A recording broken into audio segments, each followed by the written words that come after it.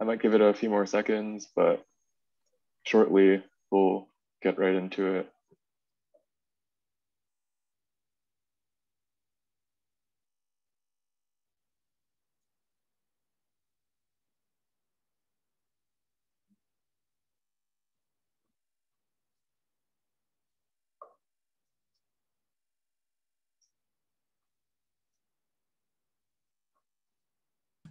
Okay, so we have 4 people, so let's get started. Welcome back. This is the Java Class 1. I'm Eugene, and this week we're going to be talking about Java classes. So you might have heard me mention this a few times last week, but basically a Java class is some kind of structure, and it can be defined by its name and its main method. So you kind of saw this before when you used the pre-written stub when you made your first Java class. And so what a main method is it's kind of where the program starts when you run an application. And you might think that all Java classes that you write might need a main method, but it's actually not the case. So it's only if you need to run the Java class as an application that it has a main method, because not all code that you write is going to be directly run by the user themselves. So keep in mind this idea of a Java class. It'll be very important. And hopefully throughout this lecture, you'll get a better idea of what it is.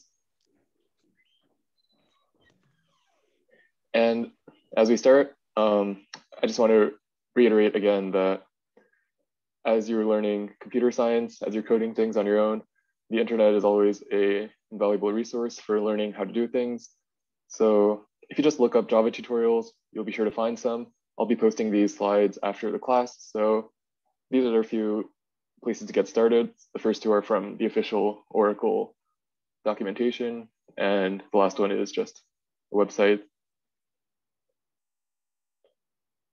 But if you ever have questions about Java syntax, or maybe in a few years you get rusty on your Java syntax, you'll always be able to find these things online. And so let's get started with what makes Java unique, or I guess, what are some attributes that Java has? And the first thing that you'll observe, maybe if you played around with Java since last week, is that when you have variables, the names of the variables are case sensitive, and the variables are also type sensitive. And so what this means is that once you declare a variable, which is what we did when we wrote a sentence like int x equals 6, let me pull up.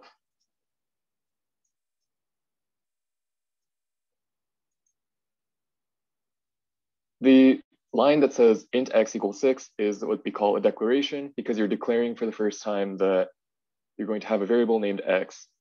And so what we mean by type is this first word that comes before the name of the variable. And so we'll go over more types, but in this case, the type of the variable x is an int. And finally, it's case sensitive. So let me see if I have that code from last week that you wrote.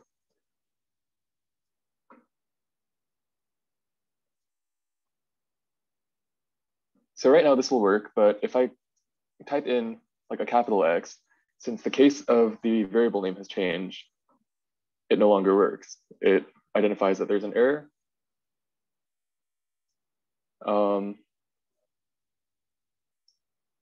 And what type sensitive means is if, say, I want to make this a different type, we'll go over what these are, but if I make it a completely different type, it might work, it might not work. In this case, for reasons like the way characters are stored, it happens to be a number, but if I make it a completely different type, your code might not work. So make sure that when you're working with variables, remember that Java is case sensitive, type sensitive. You need to declare variables, which means if I say we're to introduce a new variable called z, is equal to 3 without ever declaring z in its own line, that also would not work. And finally, that every line that's not a code block needs to end with a semicolon. Another thing you can do in Java is to comment your code. So to make your code readable for other people, sometimes you might want to write your own sentence, like, hello. You might want to explain like what your program does, or you might want to explain in each line what this line is supposed to do, which is very helpful even for yourself when you go back to code that you've written before. So the typical way to do that is just 2 forward slashes. And an alternative way to do that is just this asterisk and forward slash, which lets you kind of comment entire block. So as you're listening to the lecture, maybe start up Eclipse. I know some of you had that error last week that didn't let you run code, but for now, when we get to the first part where we'll write code, I'll address that.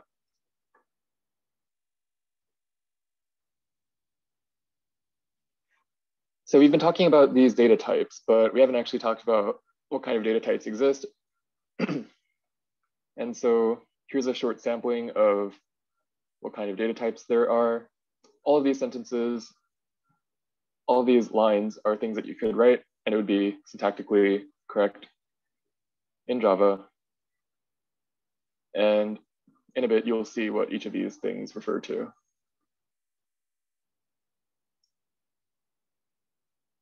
When it comes to variables, as you write more complicated programs, you'll start to run into things like mutability. The important thing to get from this is just that, in essence, a variable is just some data that has a name on it. And in some cases, you want to be able to change that, and sometimes you don't want to change that. And there are some keywords that you can use, which we might talk about later in the class.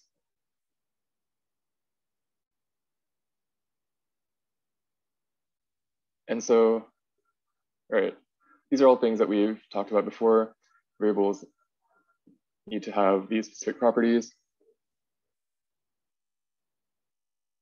And you can give a variable any name as long as it follows a certain set of rules. So these are the rules that you need to follow when you're giving a variable a name. So far, we've used names like X and Y, which are pretty straightforward since those are your standard math variables. But what you can also do, which is interesting, is that you can start with any letter of the alphabet, and you can also use the underscore or dollar sign, which isn't very common. And in general, you won't really start variables with these characters. But what you cannot do is start your variable name with a number or a space or a special character. So if you ever write some code and it doesn't compile, make sure that your variable names are all correct. And hopefully it's a pretty simple rule that you'll be able to internalize when you write code.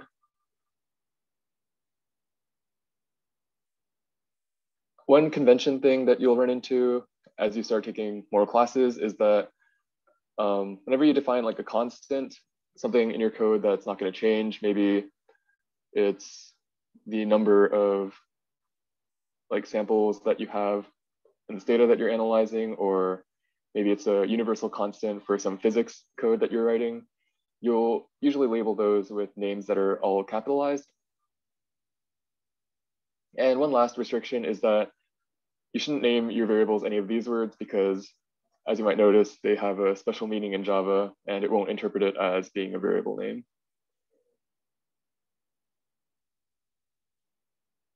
In terms of relating this back to the AP CS exam, the first unit is talking about primitive types. And so for the next few minutes, we'll be going and taking a deeper look into what the Java primitive types are.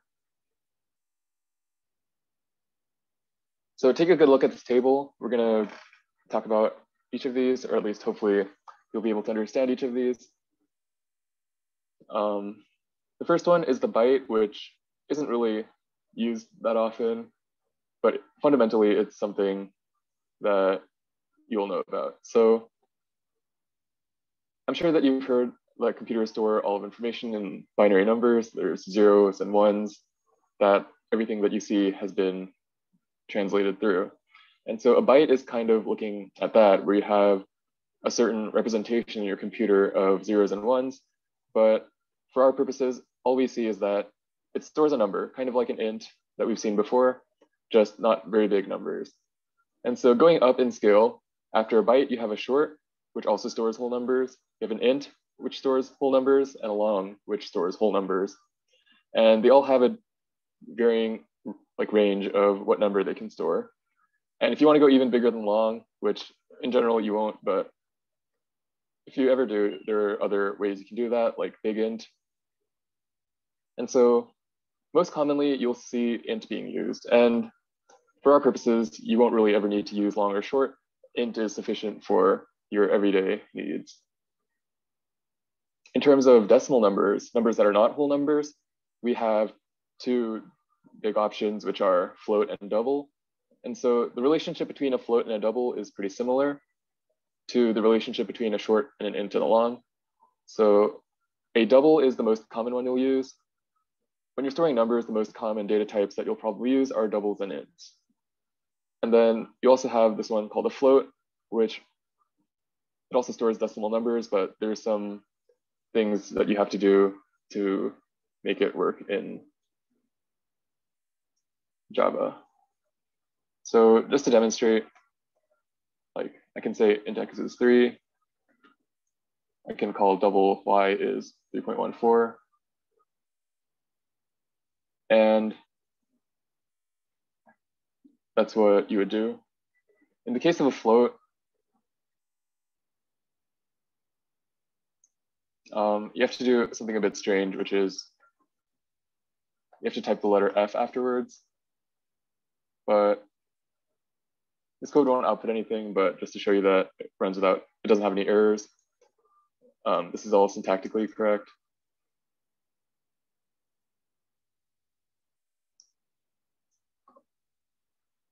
And the last of these data types that we have here is the character, the char or the char, which stores a single character. So like the letter A or B or any of the ASCII values, if you're familiar with that standard. To tell you more about the char or the character data type, it's stored in your number kind of as a number, but it's translated using this standard called Unicode to a character that you're familiar with seeing, like a letter of the alphabet. So the way you'd write it is just like you have any of these. You use single quotations for a single character in Java. And you might have seen before that in Java you use double quotes for strings. So that's a simple way to remember. Just one letter is one quotes.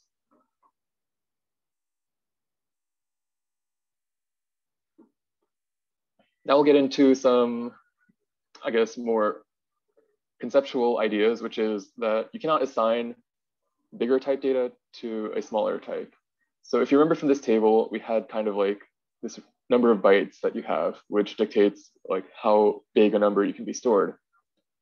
So if you were to write something like, you define a long,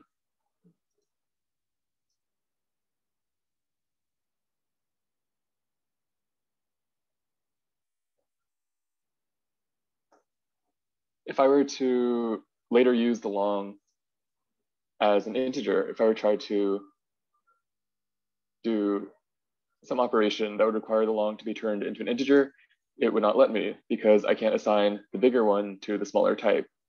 But I can go the other way. So if I have an integer, I can kind of treat it as a long because I don't lose any data by treating the smaller data as a bigger one.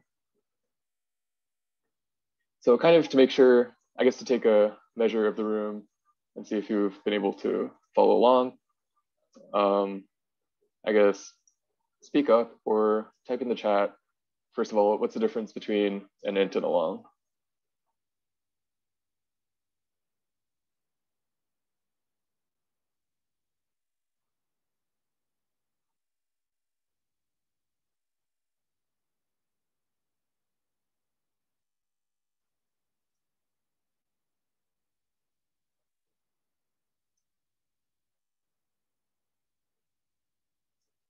right? So that's all true. A long is able to store larger numbers than an int. And so on a similar fashion, what's the difference between a float and a double?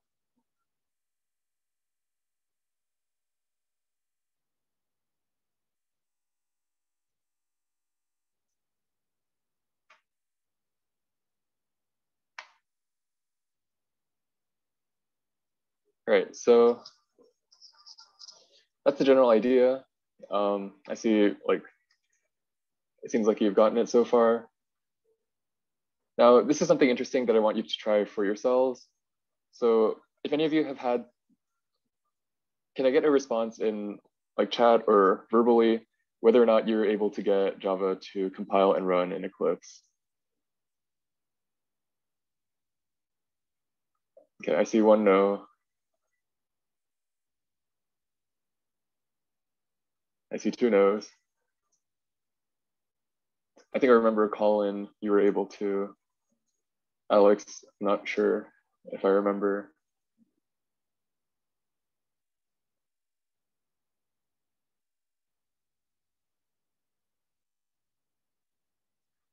Well, okay. One thing I want you to try, I know that we went through this a couple times together, but when you create a new class,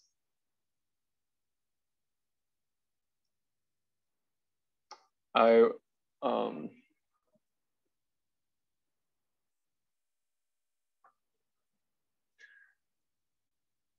what I want you to do is make sure you create the project without the module info.java file. So whether or not you leave that box, I want you to make sure you don't create it, because I was testing it during the week and it seems like having that module, like that info file, can cause an error that was similar to the one you were having. So try that, write a simple like code, like just printing hello world or something, and see if that works. In the event that that does not work, I have an alternative way for you to be able to follow along with the class activities. But hopefully that works. I want you to try it now. Let me know if you can get something to run. And if not, just let me know.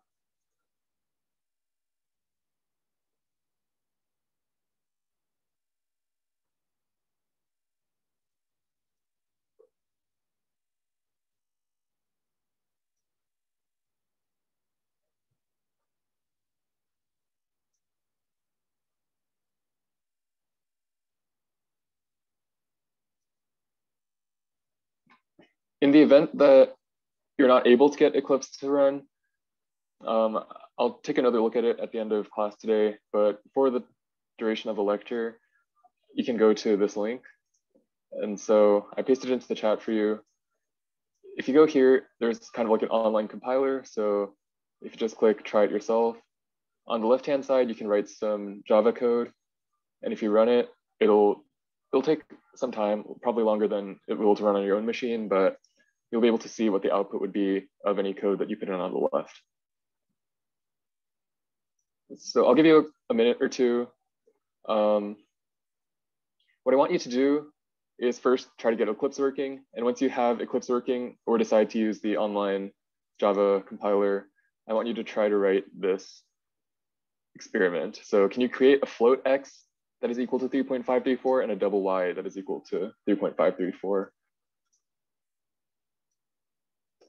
And hopefully you know enough about declaring variables now that you can write those lines of code. I'll give you like 2 minutes to do that. And please let me know what your Eclipse Java status is. Okay, I see ET, it worked for you. So Jack and Alex, just let me know what your current Eclipse Java status is and try seeing if you can create a float x of 3.534 and a double y of 3.534.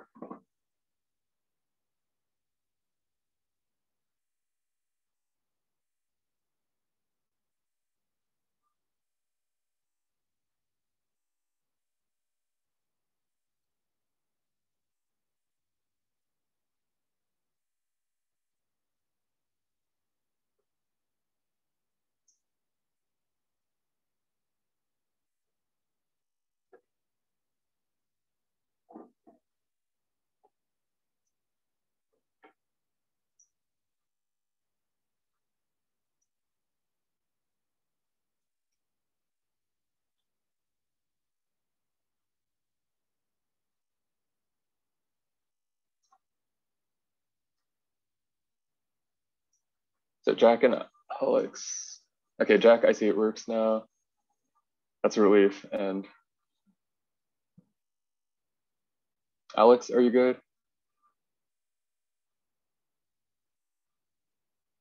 And if not, you can always use the online compiler, but having it in Eclipse is pretty nice. So you might have something that looks like this now in front of you. And the first thing you'll notice is that you get a little red squiggly line underneath this line. And it's kind of like if you've typed in Microsoft Word, you'll notice that like spelling errors or things like that are indicated. And so Eclipse does something like that for you. If it sees an obvious error, it'll mark it with this line for you. So look out for that when you're debugging your code. And if I try running it, in fact, it will display an error. And the error that you see is that it cannot convert from double to float.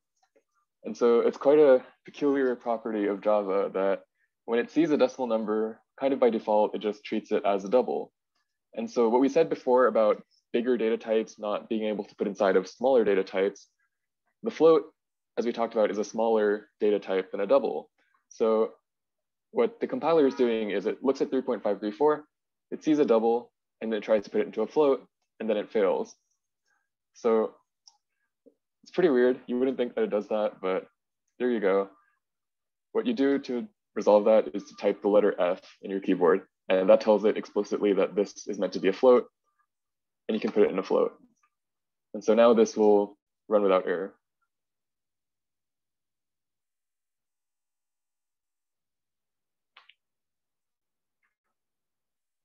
At any point during this lecture, by the way, and all lectures, if you ever have questions, just stop me, speak up, type something in the chat. We'll move on to Booleans. Okay, I see Alex. So that's very relieving to know that you all have working Java.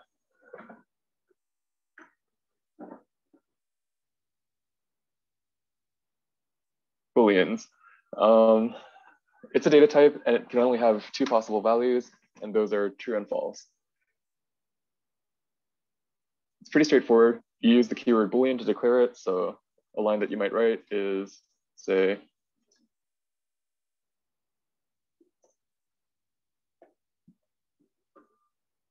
and you'll notice that it identifies the keyword true.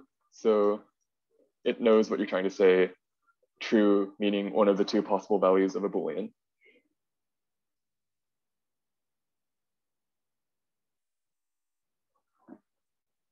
What's interesting now is kind of where you can get Booleans from. So you might think that just being able to write true and false isn't that useful, but where it becomes very useful is when we combine it with something that's called an operator. So these are things that you've learned about in your math classes, things like whether things are equal, greater than, less than each other. So if you see these lines of code, you can hopefully see that it'll output false because x, which contains the value 6, is not greater than y, which contains the value of 11. In terms of operators, I think it would be valuable if you took a moment here to go to this website, as it contains a list of most of the important operators that you'll use.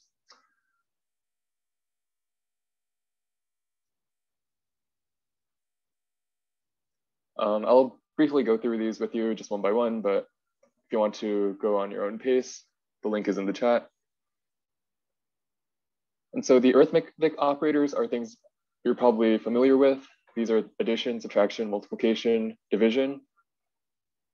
Something interesting to note about division is that it might not behave exactly the way you expect. So let's say that I type something like int x is equal to 5 and int y is equal to 2. And after that, let's say that I want to print what x divided by y is. So just based on what you know about CS and math, like what do you think is the result of this?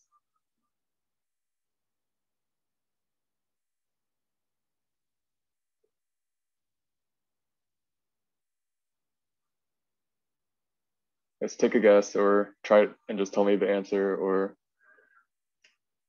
anything.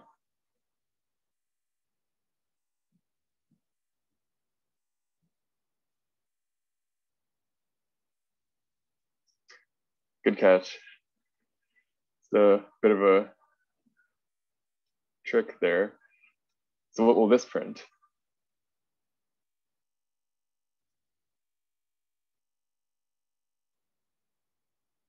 Okay, I see 2.5. Anyone else wants to take a guess? This is your last chance because I'm about to run it. And you'll see 2. So what happened? It's 5 divided by 2, 2. What happens is that different data types kind of have a different interpretation of what this operator means. And so I declared x and y to be ints. So although the / means division, it'll interpret it to be integer division because it's working with objects that are integers. And so what integer division does basically is it does division, but it gives you an output that's also an integer, which is pretty useful depending on your circumstances, but it might not be exactly what you want. If you wanted to get 2.5, what you would do is declare something like double x is 5 and double y is 2. And once you do that, you'll see that you get the expected behavior because now it's not doing integer division, it's just doing division with doubles, which gives you decimals. So that's something to keep in mind. These next operators are also things that you may have heard about if you've done that kind of math. So the modulus is the modulo operator, and it returns the remainder. So if I divide by 5 by 2, I'll get the remainder of what you get when you divide 5 by 2. So quickly, predictions in chat for what this code will return. See one answer.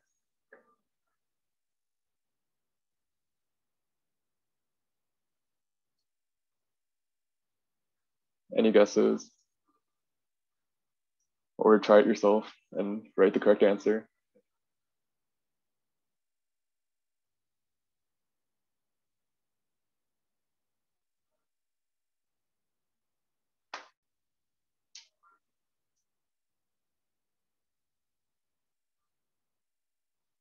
What we're doing is we're dividing 5 by 2, and we're taking the remainder.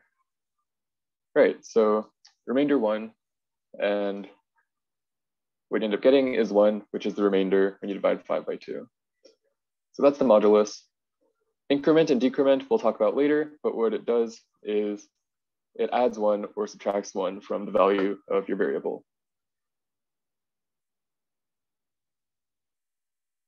Next, you have these assignment operators, which I'll also talk about later, but you've already seen the equal operator, which you've used all the time when you're declaring your variables. So int x equals 3 and x equals 5. The equals is an assignment, and it's just telling you that the value of x should be equal to 5.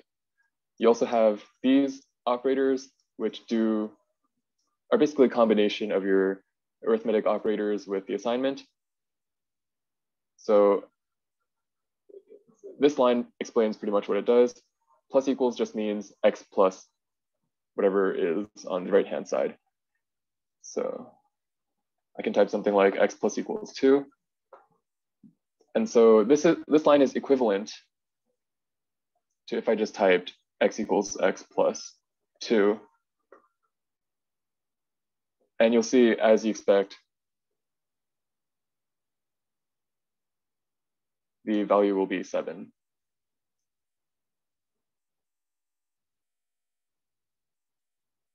Comparison operators, this is what we were talking about with the Booleans and where Booleans can arise from. So very often you'll want to compare things like this. So I might write something like Boolean b is equal to whether or not x is greater than y. So depending on whether or not this is true, it'll output the condition of whether or not x is greater than y. So in this case, x has the value 5 and y has a value 2. So you get a true Boolean.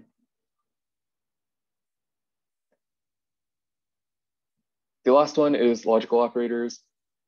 And so these we'll see later on when we write things like if statements and we get into iteration. But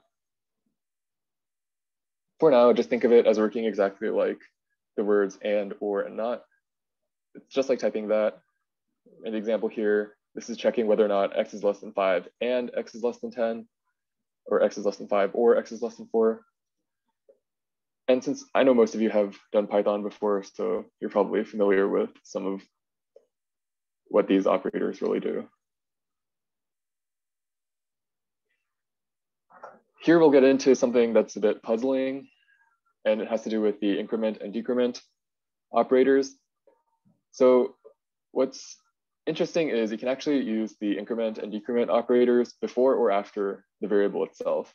So both of these are syntactically correct, but they have slightly different behavior. The ultimate result is that x gets incremented by 1, but when you write plus plus x, it does the incrementation before you use the value x. And x plus plus is kind of the opposite, where you use x and then increment it. That might not make a whole lot of sense now, but when we see it in context, hopefully it'll begin to clear up. So here's a bit of a puzzle for you. You see these 4 lines of code. And so what I want to do is go through each line one by one and just go over predicting what the output will be. So we'll start with the first line, which is just int x is equal to 6.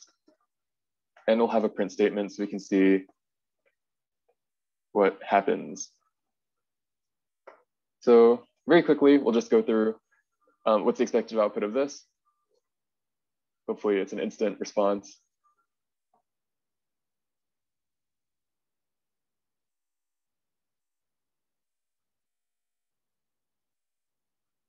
Which you can type in chat.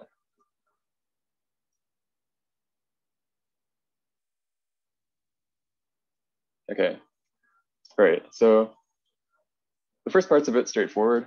Then you get int y is equal to x plus plus.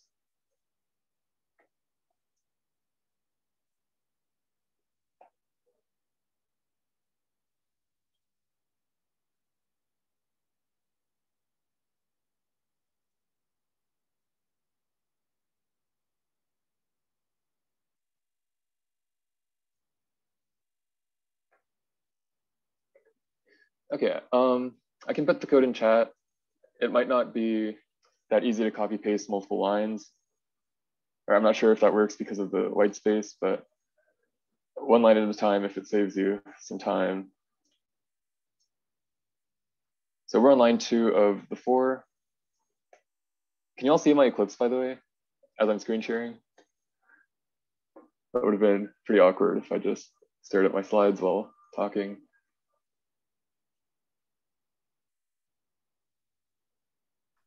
Yeah, So, see it. Okay. So take a moment, think about what this does and what you know about the increment operator, or try it yourself, and type in chat what you think the output will be of this segment of code.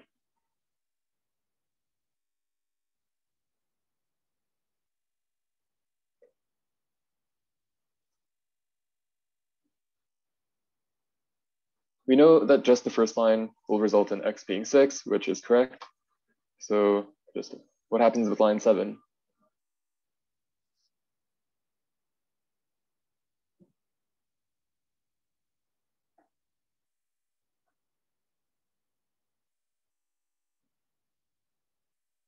And when I see a response in chat, I'll move on.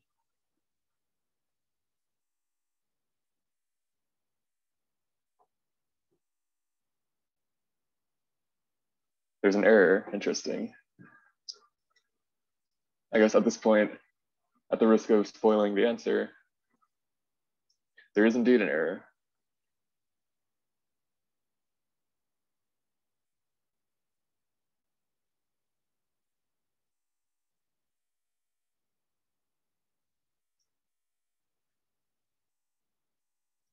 And that's because I'm used to writing in languages that are not Java. So if you replace that comma with a plus sign, it'll probably work.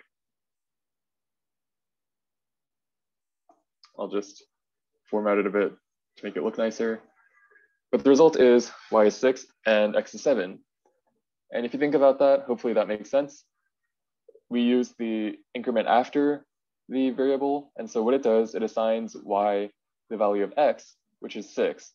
And then it increments the value of x, so x becomes 7.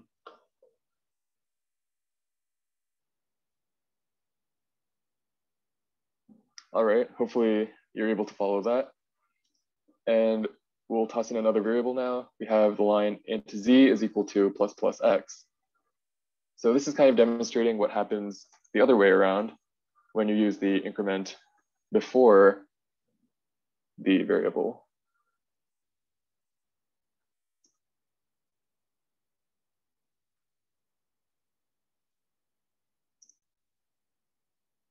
So take a moment to think about it. Maybe write down, if you need, with pen and paper, what the values of the variables are. And when you think you have an answer, just tell me what z is at least, or what all the variables are. And being able to think through like iteration and incrementation of variables will be very useful when maybe you have an exam question that asks you to trace the output of a loop, or maybe you're just trying to debug your own code and you're trying to figure out what the variables mean.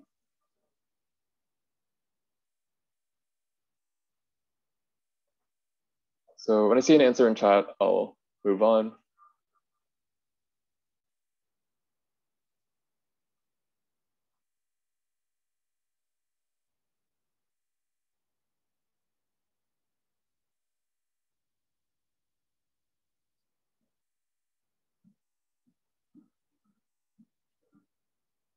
And something you can keep in mind is that what happens after the first two lines, we already know because we just tried it. Y is 6 and x is 7.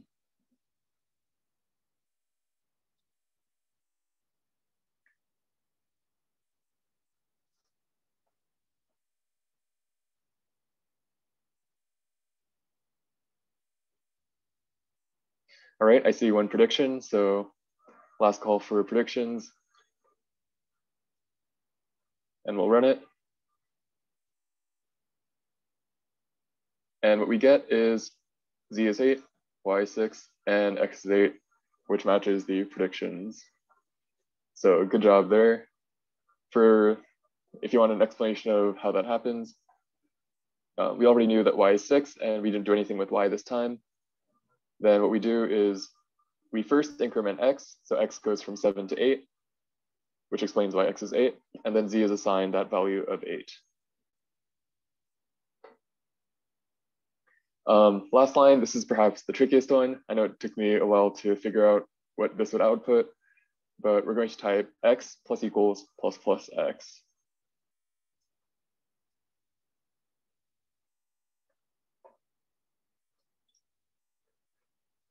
This one might be tricky, but just think through it the same way you did the other ones. And when you have a prediction, type it in the chat and I'll move on.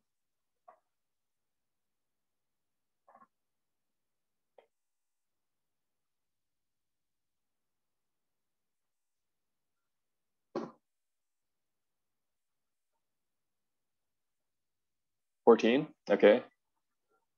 This is a big one, so if anyone else wants to take a guess before we run it.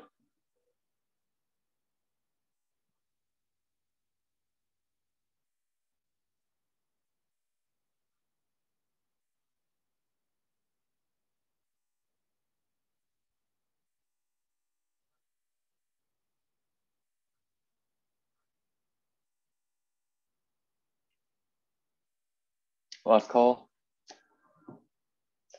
Okay.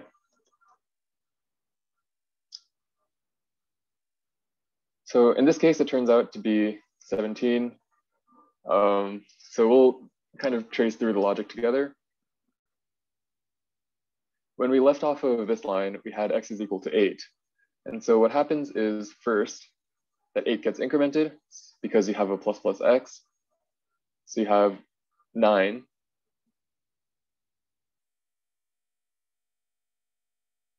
But what this line of code is really equivalent to is x is equal to x plus x. So it's really happening, you start with the 8 in x and the 9 that x becomes, and when you add them together, you get 17. So it's a bit of a brain twister, but if you can think through things like this, you'll be very well prepared for problems that you might see later on. Here's a few more outputs that are hopefully a bit simpler. I see Alex. Something you can just do is have 3 print statements that are just like system.out.println x. And hopefully, if you just keep track of which is which, like this, you don't need to worry about like formatting text or anything. It'll just print out the numbers. And so hopefully that helps. This one I won't go through and type in Eclipse each time, but for the first one, I want to see some answers for what int z is 12 mod 3. Remember that what this operator does is it divides 12 by 3, and then it returns you the remainder of what you get when you do that division.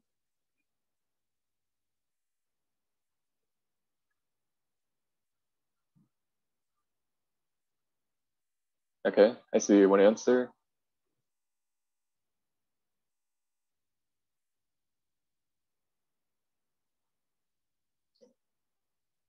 So in this case, what happens is you divide 12 by 3, and so 12 divided by 3 is 4, with a remainder of 0. And so if this were division, what you get is 4, but since it's the modulus operator, what happens is it returns you the 0, that is the remainder that you get when you do the division. So we know now that z is 4. So what happens now knowing these two values when you write Boolean b is z is greater than t? So tell me what the value of b is right after this line.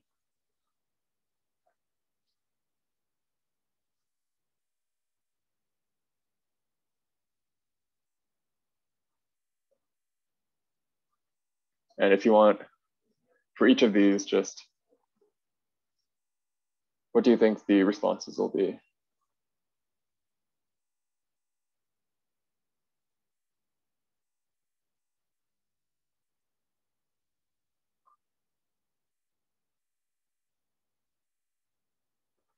Remember that a Boolean has 2 possible values, which is true and false.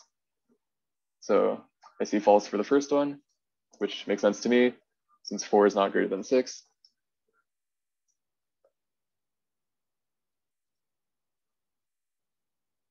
Any thoughts on the next one? This is that z is greater than 3 and t is equal to 6.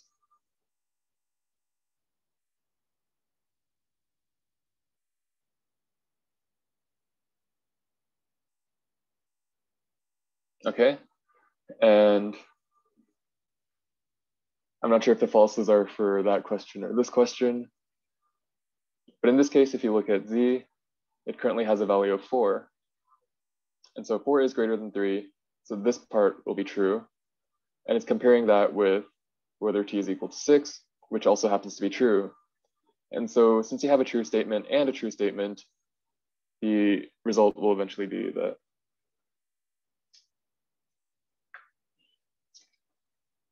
yes, 12 mod 3 is in fact 0.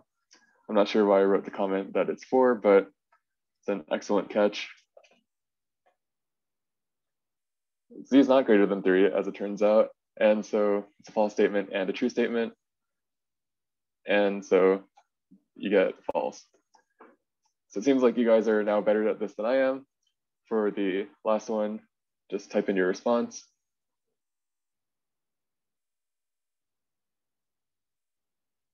All right, I see true.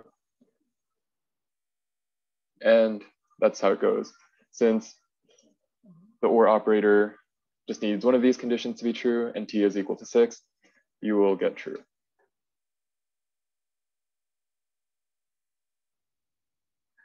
So this was a pretty fast overview of the types in Java. So at this point, if you have questions about any aspect of what we've talked about today, which are the different primitive types, the EPCS exam, and the various operators, feel free to ask them. I'll give you a moment to kind of digest what we just did and maybe to write your own code.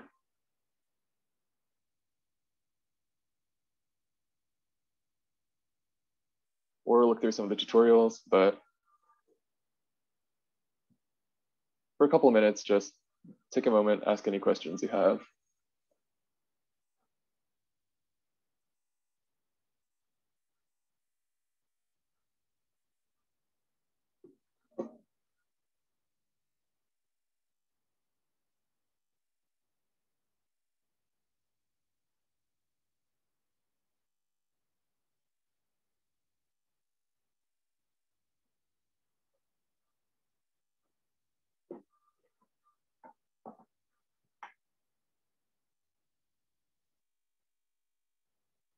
Can be about anything, including maybe CS classes in the future.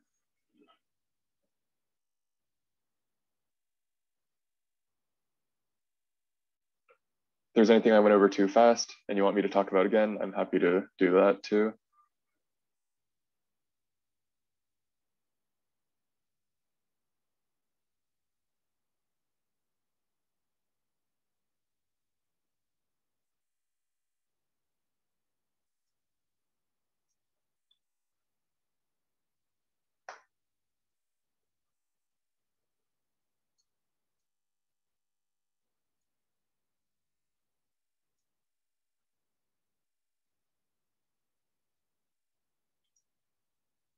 So if there are no questions, I'll go into kind of the bonus topic for the day, which will be bits and bytes.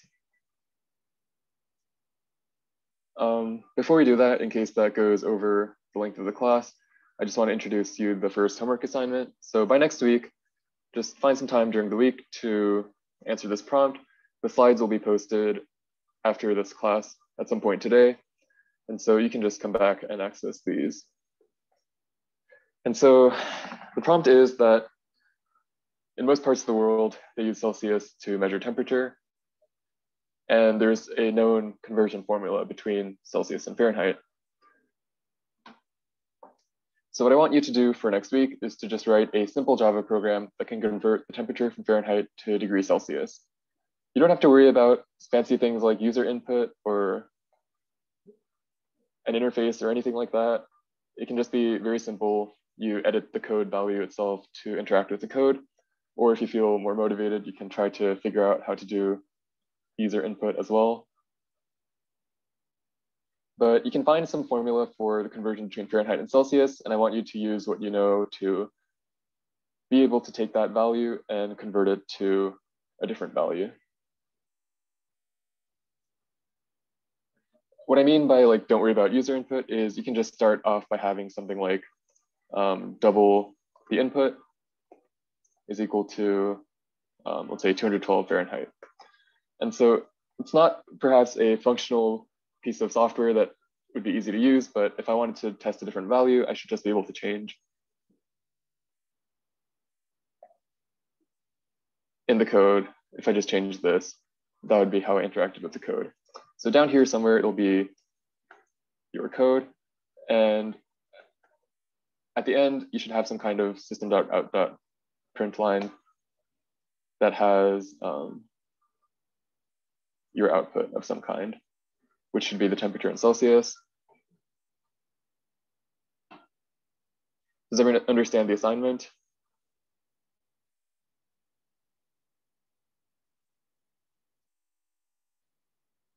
If you do not, just say something now. And if not, we'll be moving on to the bonus lesson.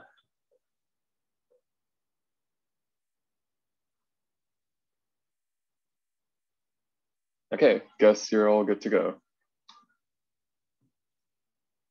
So something I glossed over when we first introduced primitive types was bits and bytes. And the simplest way to interpret it is that within your computer, everything is made out of like at the most fundamental level, it's all made out of gates. And so a computer just knows whether or not these units of electronics are storing a high voltage or a low voltage, which is represented as the number 0 or 1. And so every computer at the lowest level of its architecture has instructions that are meant to manipulate these values of 0 or 1. But from a human perspective, it's not very useful because there are so many zeros and ones that you have to keep track of, and you don't really know what they mean until you can produce some kind of human readable format. But the motivation for why we want to know about bits and bytes is that at the lowest level, this is what your computer is doing. So a byte is a unit of data that's 8 binary digits long. So I guess as a show of hands, just let me know if you're familiar with different base number systems, if you've worked with binary before, or maybe for like math tests or competitions, you've used different base number systems.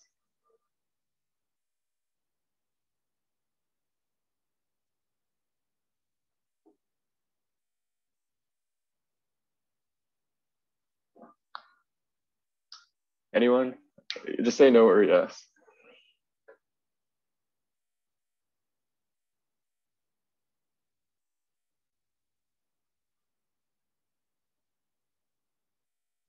Okay, so we'll go over what binary numbers are then.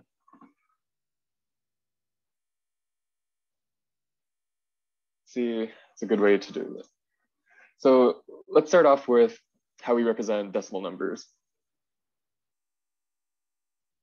So first of all, we just have our digits. So we have 0, 1, 2, 3, so on up through 9. And each of these just represent the concept of a number that they are. So 9 represents the concept of 9 things. Then we go up to 10.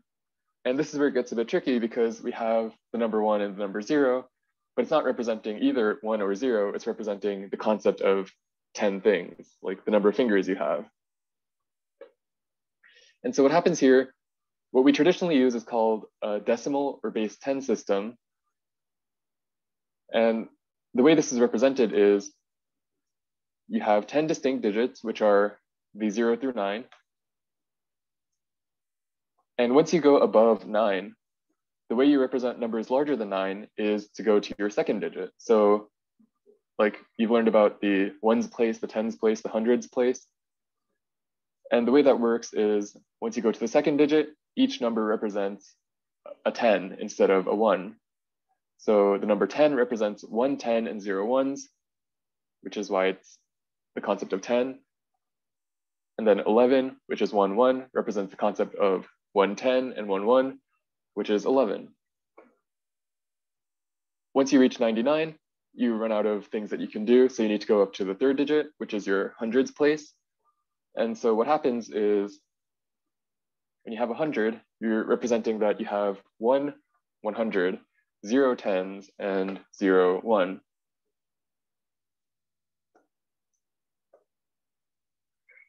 So what binary numbers do is it kind of reduces the number of digits that you have to work with. Instead of having 0 through 9 as digits, you only have 0 through 1 as digits. And the reason it's called binary is because you only have 2 digits, which are 0 and 1. So based on that reasoning, 0 represents 0 things, just like it always does.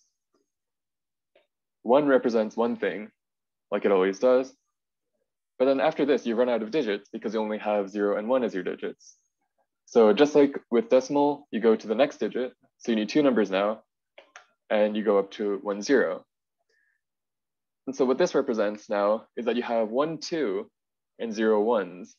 So the first one represents how many 2s you have, and the second one represents how many how many 1s you have. So this would be 2 in decimal. If you want to count up again, you go to 1 1, and this becomes 3 in decimal because you have 2 10, you have 1 2, and you have 1 1, which is 3. After this, you've already reached the top. This is the equivalent of like 99 in decimal, not numerically, but like the concept of running out of digits. So you need to go to the third decimal place, which is now the 4s. So 3 was the largest number you can represent in base 2 with 2 decimals, but now you have 3 digits. So the first one represents how many 4s you have, which is 1. And so you have 1 4, which means this is 4 in decimal. It's a lot to take in, and it's conceptually kind of difficult to grasp at first, but if you understand where this is going, see if you can figure out what the binary value of the representation 110 is. And just tell me what that number would be in decimal, just the normal number we talk about. So as we're going, like 100 is 4, 101 is 5.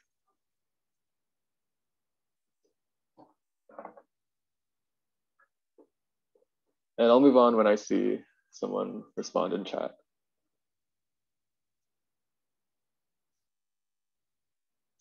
Great, 6.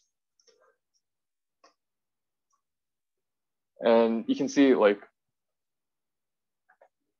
this was 5.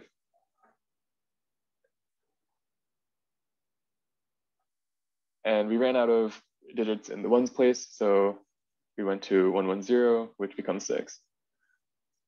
So next question, what is 1010? I guess the answer is a bit spoiled there, but convince yourself that this has that value. So we have 0 1s, 1 2, 0 4s, and 1 8.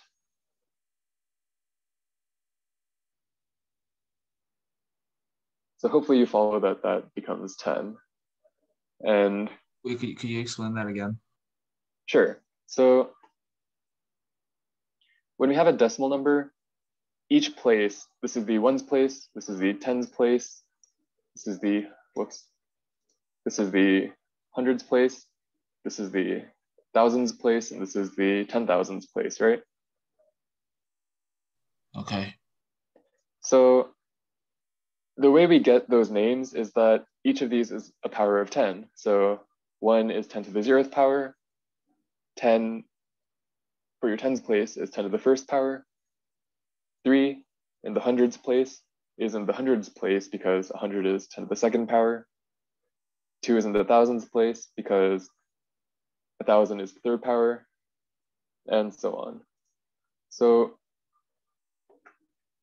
if I have a number like this is the ones place still because 2 to the 0 is 1. This is now the so-called tens place, but it doesn't represent a 10 anymore. It represents a 2 because we're in binary. This is the 4s place, the 8s place, and the 16s place. So whether or not there's a 1 or 0 there just tells you whether or not you add the place of the number to your total. So I hope that made sense. Definitely takes some time to get used to. Yeah, each place is basically double the previous one because we're in base 2. So each exponent is basically double the previous one.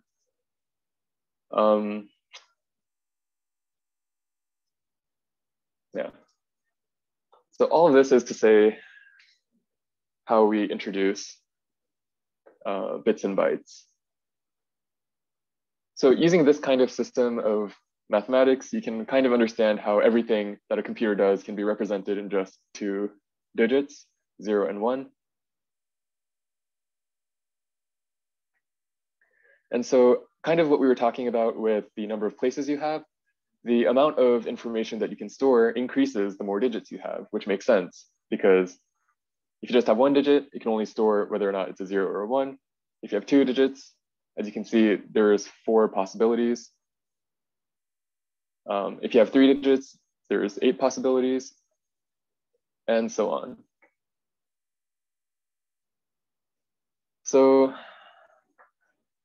you might notice a kind of a pattern here. So if you read the slide, or if you follow the reasoning, one binary value can store 2 numbers, 0 and 1. And it leads all the way to 3 binary numbers storing 8 numbers. So a byte is basically 8 binary numbers. So what is the largest number value that you can hold with a byte?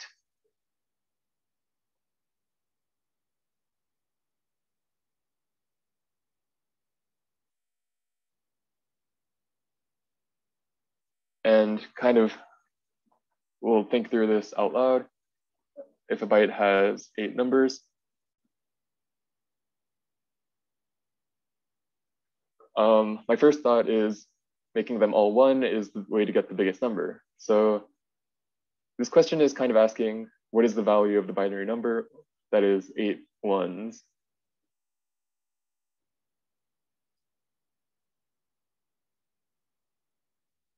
If you have an idea or if you're stuck, just say something in the chat and I'll move forward.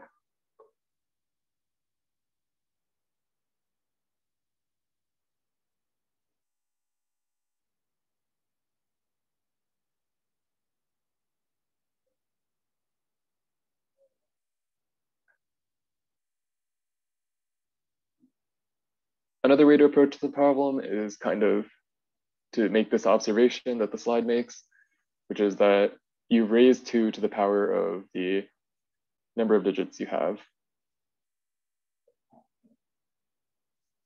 You don't have to calculate the exact number. You can write it in terms of the exponent, but maybe you can get 1 response and then we'll start wrapping things for the class.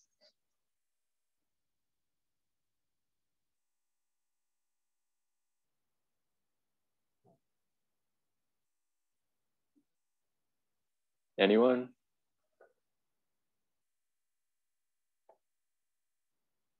Okay, I see a 255.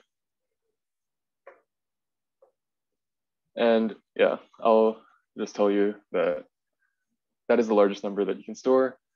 If you wanted to store 256, you would be hitting 2 to the 8th. So you need an extra digit to be able to represent it.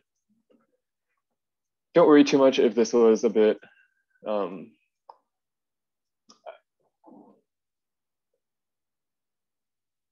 the specifics of working with binary numbers isn't necessarily something that will be on the APCS exam or in your first CS classes, but if you're interested in computer architecture or kind of the electronic side of computation, or even if you're just interested in like mathematics and the idea of numbers, it's a pretty interesting topic that's related to this week's lecture. Other than that, remember that there is this assignment for next week. So hopefully next week I can maybe have one of you share your code, make sure we can check that it works.